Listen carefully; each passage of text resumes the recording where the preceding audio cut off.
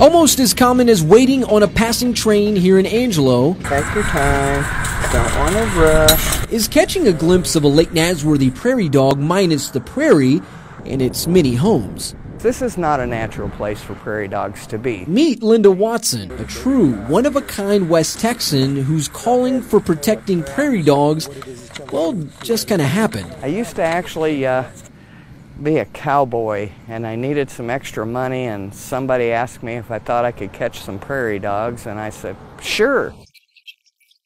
Now, you may recognize Linda from Mike Rowe's hit TV show Dirty Jobs.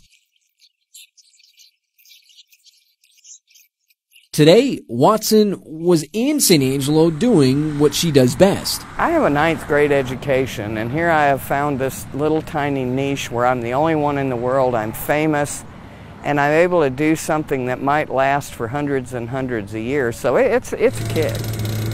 So as Linda goes from one burrow to another, this process is all about keeping these little critters alive. You know, the point I need to make is, when I leave here today, I have done prairie dog removal, which is no different whatsoever than if they killed them. The big part of it is then to get them to safety. What I do is I allow Mother Nature to be cruel rather than mankind to be cruel. You know, let the chips fall and give them a chance.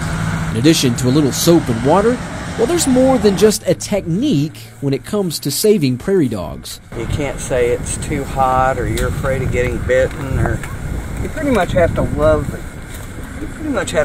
what you're doing in these animals. Before Linda is done for the day, she'll look to catch at least 60 or more prairie dogs, doing San Angelo and its bite-sized friends a favor.